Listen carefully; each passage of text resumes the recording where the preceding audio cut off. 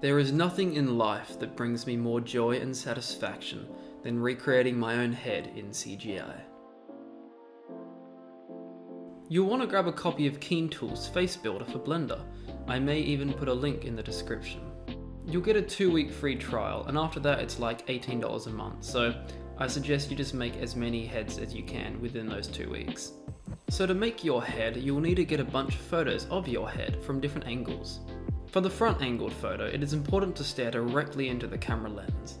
Once the photos have been taken and you've downloaded KeenTools, you're going to want to open up Blender. Go to Edit, Preferences, Add-ons, Install, search for the zip file and then click Install. Remember to save your preferences. Hit A and then X to delete the default scene, and now you're ready. Hit N to bring up the side panel and find the Face Builder tab. Import your photos. And now it's time for the actual fun part. Basically, you'll want to click on each image and align the mesh to the shape of your head, and it is extremely satisfying to do for some reason. I usually start with the nose, just clicking on it and moving it into position. Then I align the eyes to set the rotation and scale. Then I just go along and add more points to the mesh, pulling it onto my face.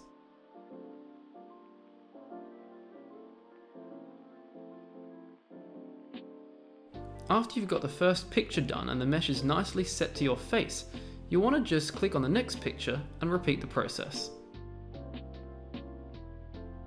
When you get to the back angles of your head, it becomes a bit of a guessing game, but as long as you still have some recognizable features to align, you should be good.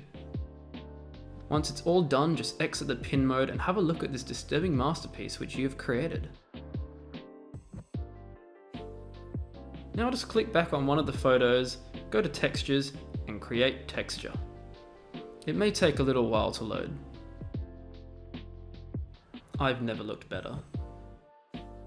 As you can see, there are some empty parts underneath my chin and behind my ears.